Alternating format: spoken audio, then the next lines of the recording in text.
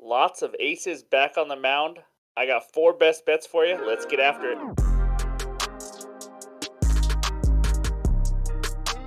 What's going on, everyone? Welcome back in to another episode for Just a Bet Outside. Major League Baseball bets for April 5th. I am ready to roll. We got four more of them for you. We're going to go over our bets recap in a second, but before we do, please hit that like button. It really helps us out. And also leave a comment. You guys crushed it a couple days ago, and it really helped the algorithm, and it was just awesome to see. So thank you guys for the support. If you're new to the channel, hit that subscribe button. We're having a ton of fun here, giving out NBA bets, MLB bets, all of it. So, and by the way, speaking of NBA bets, we are not going to have a full NBA video for Wednesday, April 5th, but I will do a YouTube short, and you'll get some bets out. So don't worry about it. We just have life and technical issues, so we will not be getting that video out. So that's all I got. I love baseball. Every single day I got to wake up to it. So let's dive into the bets recap from yesterday. We went 3-2. We started out hot, a nice 3-0. But Pavetta over 5.5 Ks. He got that in the fourth inning, but then never got another K again. So he ended with 6. The 1 unit money line parlay. I knew I put that 1 unit on the wrong bet. But Astros and Guardians. How about both of them losing? Yeah. Breaking news: money line parlays are not as easy in baseball as they are in NBA. But that was a rough one. Astros have lost the Tigers twice now in a row. Rays team total over 4.5. They got it done and blew up in the end of the game and ended up with 10 runs. The Rockies money line, we took a chance at plus 225. They were down 2-0 in that game and had the bases loaded, nobody out, and got no runs in that inning. I knew we were screwed after that. So I don't know what they lost by, maybe 5-2. And then the Phillies money line, nice bet that we added today. Phillies have not won all season long in baseball. That doesn't happen, especially for a good team like the Phillies. They got it done against the number 5 starter in the Yankees. Nice plus 135 win. Unfortunately, because of that 1 unit loss, we didn't win that much today, but it was a good day. We are now 16-12, up 1.99 units, and we're probably about a week away before I start making every bet 1 unit, and then the plays of the day maybe 1.5, 2 units. But right now we're still at a half unit. But I do have a play of the day today for a unit. And with all that said, let's dive right into the bets. All right, here we go. Bet number one: Rays at Nationals. Rays money line minus 245. Nationals money line plus 205. Over under of 8 runs in this game.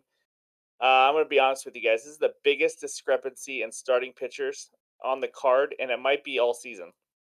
I mean, we have Shane McClanahan on the mound for the Rays, a Cy Young candidate, as elite as it gets, a lefty, versus Patrick Corbin. You may remember us talking about Patrick Corbin when he first played on opening day.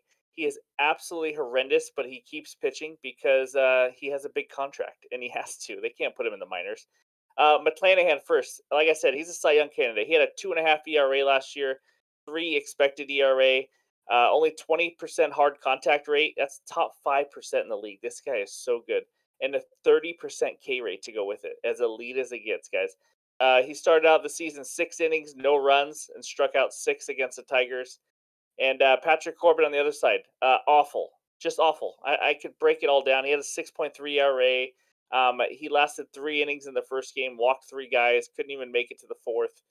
Guys, he's so freaking bad. It's unbelievable. So, my best bet in this game is the Tampa Bay Rays minus 1.5 on the run line. I saw this on DraftKings at minus 135. I'd probably go up to minus 140, 145. This is getting really juicy. I don't like going up much higher than 135, 140 on bets. But there's just no other way to bet this. There really isn't. I would expect like a 7-2, 6-2 kind of win by the Rays. If you want to get really like risky, you could go minus 2.5 runs. You're going to get plus money on that. But minus 1.5 and minus 135. Otherwise, maybe Tampa Bay, just money line if you want to put it in a parlay. But Tampa Bay, I would be shocked if they lost this game. McClanahan versus Corbin. You got to be kidding me. One of the top 5 pitchers in the game versus a bottom 3 pitcher in the game. So I love the Rays minus 1.5 in this game. Lock that in for bet number one, and that's only a half unit, by the way.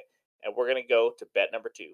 All right, here we go. Game number 2, Giants at White Sox. White Sox money line minus 135. Giants money line plus 115. Over under 7.5 runs. The Giants just put a beat down on the White Sox a couple days ago when we bet the White Sox, unfortunately. Kopech was horrendous. Couldn't find the strike zone. It was getting hit all over the place. But it's a little different story this game. We have 2 stud pitchers on the mound. This is a day of elite aces coming back after their first start. Dylan Cease on the mound for the White Sox. We will talk about him all year long. He was my bet to win the American League Cy Young, and so far so good. 2.2 ERA last year, 30% K rate, 99th percentile in hard contact rate allowed.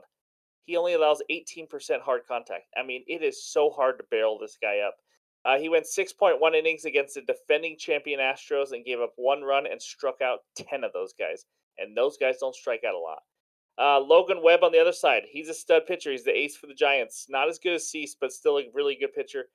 He struggled a little bit in the opener versus the Yankees. Gave up 4 earned runs, but he still struck out 12 Yankees players. So I'm not going to focus too much on Logan Webb because it has nothing to do with my bet. My best bet for this game is the Giants team total under 3.5 at -114.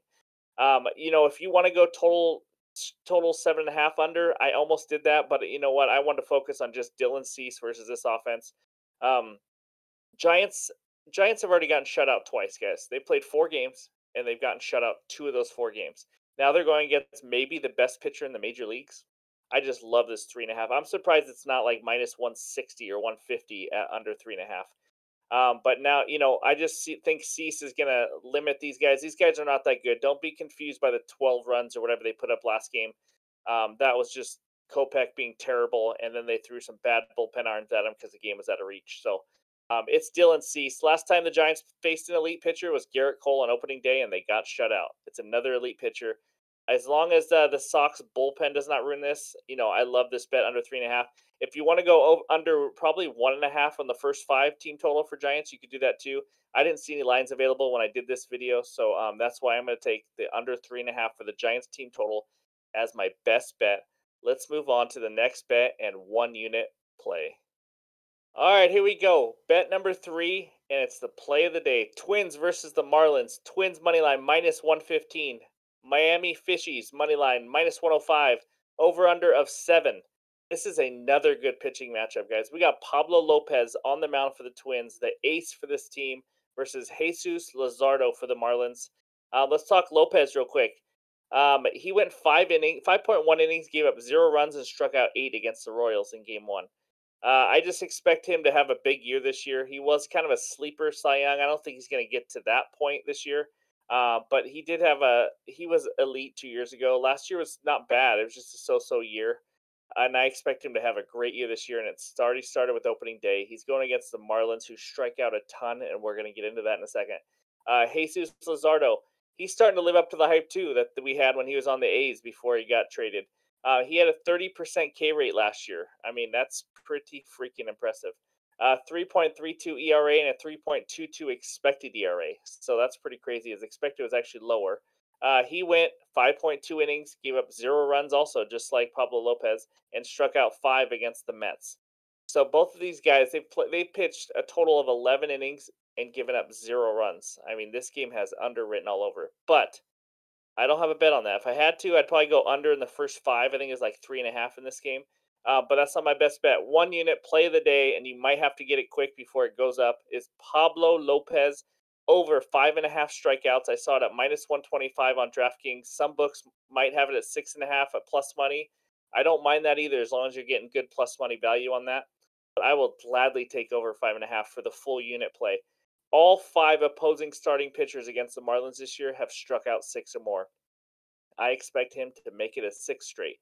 The Marlins have also struck out the most in the major leagues so far. It's a small sample. That's not the only reason I'm betting it. But they have some guys that strike out. They're striking out a 30% clip right now against right-handed pitching. So all that said, they weren't very good last year against strikeouts either. So it's nothing new. I expect this team to struggle against Pablo Lopez, and I definitely think he gets 6. He could get 7 or 8 in this game, to be honest, pretty easily. So I like Lopez over 5.5 Ks, -125 as my 1 unit play of the day. Now let's move on to game number 4. All right, here we go. The 4th and final bet. The Angels versus my Mariners. Angels money line -145. Mariners money line +125. Over under of 7 runs. As you can tell, I changed hats because I'm embarrassed with what I'm about to say, and it hurts me. And I don't want to have my Mariners hat hear this, but we'll get into it in just a second. Shohei Ohtani's on the mound. We all know what Shohei is all about. He's just absolutely elite. In 38 innings pitched against the Mariners, he has a .66 ERA, better than any other team in the division. I hate watching him pitch against us. It sucks. He has 48 Ks in those 38 innings. 2.33 ERA last year, 2.78 expected ERA. This guy's a stud, 33% K rate. He is as good as it gets. Hitting, pitching, he's unbelievable. A generational player, as you guys all know. And who gets to face him? Chris Flexen, a guy who is going to be our bullpen this year, but he gets to start because Robbie Ray got hurt. He's been decent against the Angels in his career. He's got a 3.27 ERA. He's a career 4 ERA guy, just a decent, a guy, nothing special. Low K percentage, though, at like 16%. So he's not a strikeout pitcher. I just think this matchup is just brutal, guys.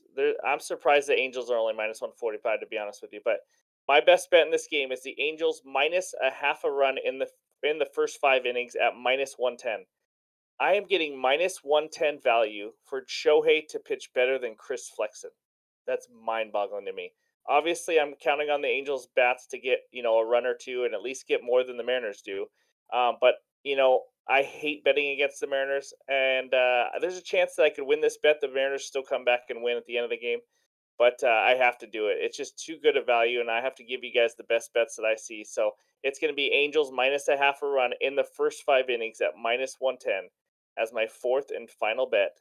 Now let's check out that bets recap page. All right, here we go. Rays minus 1.5 at minus 135. Again, I wouldn't take that much higher than like 145 probably on the 1.5 run line. Giants team total under 3.5 at minus 114, going against the man Dylan Cease. And then the play of the day, 1 unit, Pablo Lopez over 5.5 Ks at minus 125. If you get 6.5 at plus money, I like it as a regular bet. I probably wouldn't put my full unit. Whatever you guys are doing, maybe you're already putting a unit on bets and doubling it. I'm not sure, but just wanted to let you know.